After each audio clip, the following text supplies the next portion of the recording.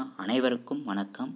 இயல் 5 10ஆம் வகுப்பு தமிழில் இயல் 5 திருவிழாவுடன் தொடர்ச்சி பட்டு அறிந்துவோம். சரியா? அதாவது இறைவன் பதில் என்ன? இறைவன் அதாவது குலேசப்பனிடம் இறைவன் என்ன பதில் சொல்கிறாரு?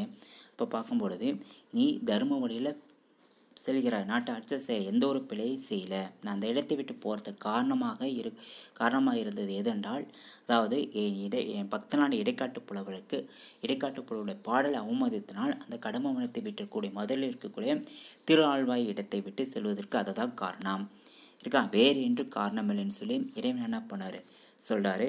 சரி, அடுத்தது உடனே அடுத்த பாடல் பார்க்கலாம். அடுத்தது, மன்னன் தன் பிழையை பொறுத்து அருளுமாறு இறைவனிடம் வேண்டாரு. பெண்ணினை பாகம் கொண்ட பெருந்தகை பரமயோகி. அப்போ பெண் என்றால் எனது மீனாட்சி அம்மை சொல்லையா, மீனாட்சி அம்மையை இடது பக்கத்தில் கொண்டிருக்கக்கூடிய பெருந்தகை உடைய பெருமானே மட்டும் இல்லாமல் அவர் பரமயோகி, யோகம் என்றால் யோகத்தை உடையவரே, அறிவல் சிறந்தவரே இருக்கா அப்படின்னு சொல்லலாம். பரமயோகம் உடையவனே நீங்கள் தான் அப்படின்னு சொல்லுவார். விண்ணடை மொழிந்த மாற்றம் அப்போ என்னது?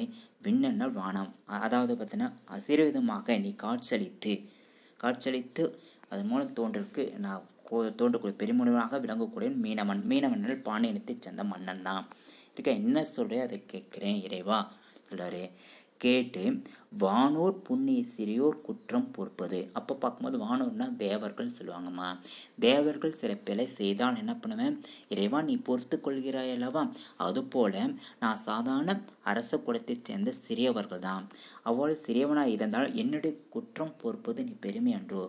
குற்றம் பொறுப்பதுக்காக என்னது? தேவர்கள் தவறு செய்தால் பொறுத்து கொள்கிறாய், ஆனால் நாங்கள் சாதாரண அரசர்கள் தான். அரசர்கள் பிழை செய்வது நீங்கள் பொறுத்து கொள்வீர்கள் அல்லவா, பொறுத்து கொள்க, என்னுடைய குற்றை நீங்கள் ஏற்று பொறுத்து கொள்ளுங்க அப்படின்னு சொல்லி யார்? குலேசப்பன் இரண்டு வைக்கிறாரு.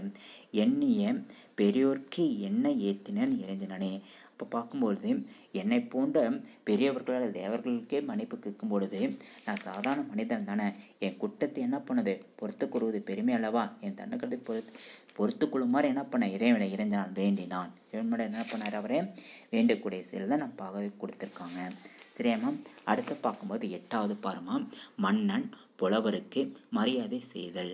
மன்னன் என்னது? புலவராக விளங்கக்கூடிய மற்ற புலவரும் சரி, இடைக்காட்டு புலவருக்கு என்ன பண்ண அழகா செய்கிறார். என்னன்னா விதிமுறைப்படி, அந்த காலத்தில் அரண்மனையில் பார்க்கும்போது விதியை அறிந்து கதலி என்றால் வாழை மரம் தோரணம், அழகாக வாழை மரத்தோட்டில் 2 பந்தில் வைக்கிறாங்க.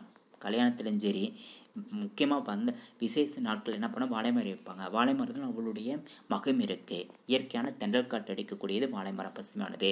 அந்த வாழை மரம் தோரணை வைக்கிறாங்க. போகும் என்றால் பாக்கு மரம் அழகாக தோரணை வைக்கிறாங்க.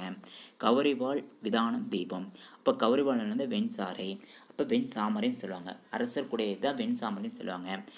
வெண் சாமரை வெண்மையான சாமரை தான் இது. அவர் அமர்க்கூடிய சங்கப்பலகைன்னு சொல்லுவாங்க. வெண் சாமரையில் அழகாக என்ன பண்ணார்? அழகாக என்ன பண்ணார்? வீசுவாங்க. மன்னர்களுடைய அரசு அமர்ந்து கௌரிவாள் வீசுவாங்க. மன்னர்களுடைய மேலத்தில் வெண்சாமரையில் அழகாக வைக்கிறாரு. அதேமாதிரி தீபங்கள் அழகாக அரண்மனை சுற்றில் என்ன இருக்குது? தீபம் எழுதி தீபெறியது மட்டும் இல்லாமல் புதியதோர் நிற கும்பம். அப்போ கும்பகத்தில் என்னது? கும்ப கலசம்னு சொல்லுவாங்க. கோயிலில் பார்க்கும்போது கலசை வைப்பாங்க. கலசை வச்சு அது நூல் சுற்றி என்ன பண்ணுவாங்க? மாலை வச்சு தேங்காய் வச்சு அதில் நீர் ஊற்றி புதிதாக கலசை வச்சு கதலை புனைந்த மன்றம். அப்போ கதலைகை புனைந்த என்னது? அன்றே மலர்ந்த மலர்களை கொண்டு அரண்மனை முழுசு என்ன பண்ணாங்க? சுற்றி ஒவ்வொரு தூணில் என்ன பண்ணுவாங்க? மலர்கள் கொடிகள் சொல்லி அன்றளந்த மலர்கள் கொடிகள் என்ன பண்ண அரண்மனை என்ன பண்ணாங்க? அலங்காரம் பண்ணி கதிர்மணி மாட தம்பூர் சேக்கர்மேல் கட்டோர் சூழ.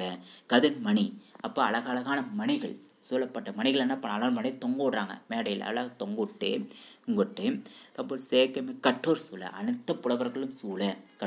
கட்டறிந்த புலவர்கள் என்ன பண்ணாங்களோ சூழ்ந்திருக்க. அடுத்து மதிப்புனை காடன். அப்போ மதி நிறைந்த இடைக்காட்டு புலவனை மங்கள அணை செய்து அலங்காரம் செய்து தன்னுடைய அடுத்து எந்த இதில் வெண்சாமர் அரசனுக்குடைய அவையில் என்ன பண்ணார்? இடைக்காட்டு புலவனை அமர வைக்கிறாரு. சொல்லும்போது அமர்ந்து வைக்கிறாரு. இந்த பாடல் இதுமா இருக்கமா. சரி, அடுத்து பார்க்கும்போது மன்னன் புலவரிடம் மன்னிப்பை வேண்டுதல். சரி, என்ன மன்னிப்பை வேங்கிறான்னு பார்க்கலாமலே.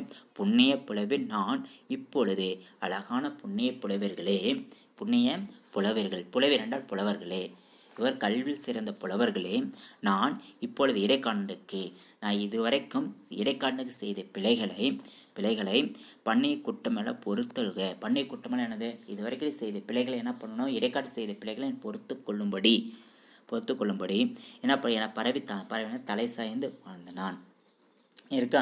பறவை சாய்ந்தானது தலை சாய்ந்து என்ன பண்ண? இது வரைக்கும் செய்த பிள்ளைகளை பொறுத்து கொள்ளும்படி என்ன பண்ணாரு? வந்து வாழ்ந்து நான். அங்கே இருக்கக்கூடிய எல்லா அரசர்களும் அவையிலும் அங்கே இருக்கக்கூடிய எல்லா அரசவை புலவர்கள் நிறைந்த அவையில் என்ன பண்ணாரு? புலவருக்கும் இடைக்காட்டு புலவருக்கும் மன்னிப்பு வழங்கினான். தலைப்பாழ்ந்து மற்ற புலவர்களும் தலைப்பாழ்ந்து வழங்கினான். நுண்ணிய கேள்வி ஒரு மன்னா நீ நோன்று சொல்லலாம், தன்னை அமுதால் எங்கே கோபத்தை தணிந்தது. நீ நோன்று சொல்லலாம். இனிமையான சொற்கள் சொல்லும் பொழுது நீ சொல்லக்கூடிய தலைமறைந்து நீ பொறுத்துக்கொள்க என்ற இனிமையான சொற்களே எங்களுடைய அமர்ந்து போண்டே இருக்கு. அப்போ நீ சொல்லக்கூடிய ஒவ்வொரு சொற்களும் இனிமையான சொற்கள் எங்களுடைய கோபத்தை என்ன ஆயிடுது? தணிந்தது மன்னா அப்படின்னு சொல்லி என்ன பண்ணார்? மற்ற புலவர்கள் என்ன பண்ணாரு? குலேசப்பான சொல்றாரு. இதான் இந்த பாடல். இது மனப்பாட செய்யலாமா? புண்ணிய புலவின் நான் இப்பொழுது இடைக்காடனருக்கு பண்ணிய குற்றமெல்லாம் பொறுக்க என பரவி தாழ்ந்தான். நுண்ணிய கேள்வியோரும் மன்னா நீ நிவன்று சொல்லலாம், தன்னை அமதால் எங்கள் கோபத்தை தணிந்தது என்ன அப்படின்னு சொல்லி இது மனப்பாட செய்யலாமா? இந்த 9வது மட்டும் என்ன பண்ண? ஒரு முறை பாடல் படித்து பொருள் எழுதி கொள்ளுங்க. படித்து எழுதி பாருங்க. சரியாம்மா?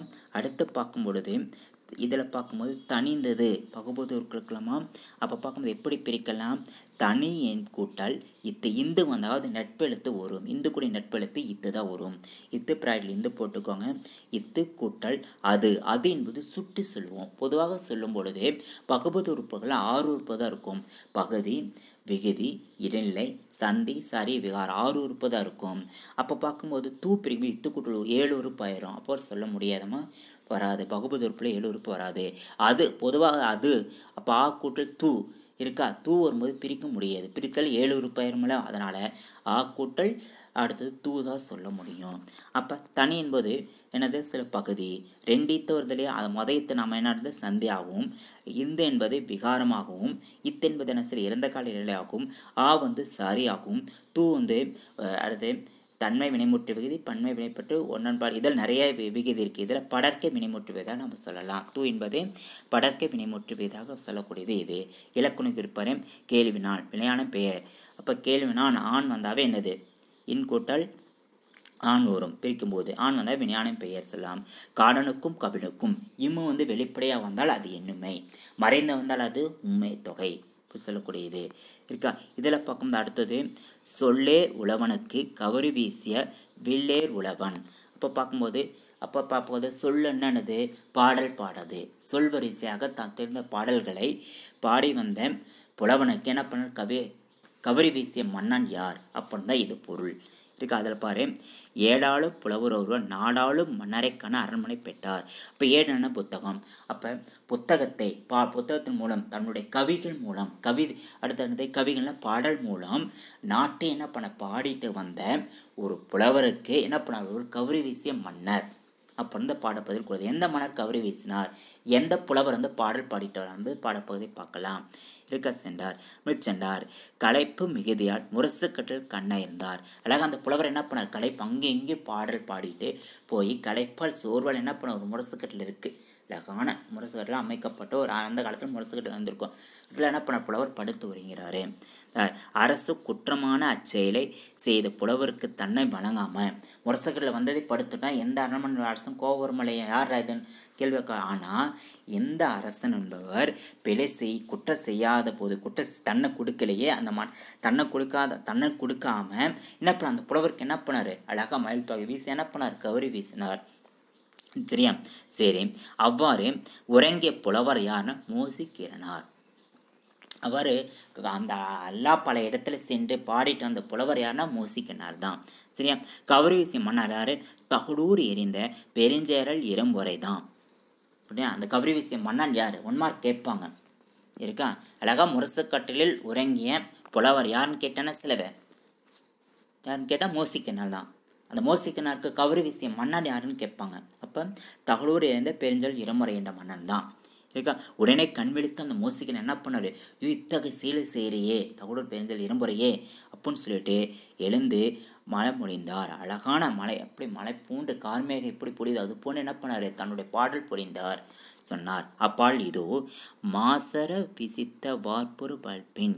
அப்போ எந்த ஒரு குற்றம் செய்யலையே, எந்த ஒரு தவறு செய்யலையே மன்னா, பரவாயில்ல அப்படின்னு சொல்லிட்டு அவரை முன்னாடி சொல்லி என்ன பண்ணார், அழகா சொல்லக்கூடியது இது, இந்த சிறந்த மன்னன் அப்படின்னு சொல்லக்கூடியது இது.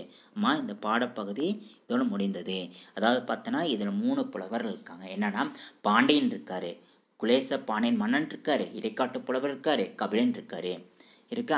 அப்போ இடைக்காட்டு அதாவது ஒரு கல்வியில் சிறந்தவன் இறைவன் சரியான முறையில் நீதி முறைப்படாக நீ முறையிட்டால் அப்போ இறைவன் என்ன பண்ண, நமக்கு ஆசிரியர் வழங்கி மன்னிப்பு பொறுத்து அருளி நமக்கு என்ன போகிற பல்வேறு நன்மைகளை தர காட்சியளிக்கூட இந்த பாடப்பகுதி. திருவிளையாட புராணம். திருவாரூரத்தை அழகான தமிழ் மிகுந்த பாடலை பாடியவர் யார் ஏன்னா நம்முடைய பரஞ்சோதி முனிவர். அக்காலத்தில் இருந்த கல்வியினுடைய சிறப்பு பற்றி பரஞ்சோதி முனிவர் சொல்லியிருக்காரு. இதே போல் நாம் என்ன பண்ணுவோம், நல்ல முறையில் சிறந்த முறையில் கல்வி கற்று அனைத்தும் நன்மை பயப்பதற்கு இறைவன் இப்பொழுது உங்களுக்கு துணையாக இருப்பார். நன்றி.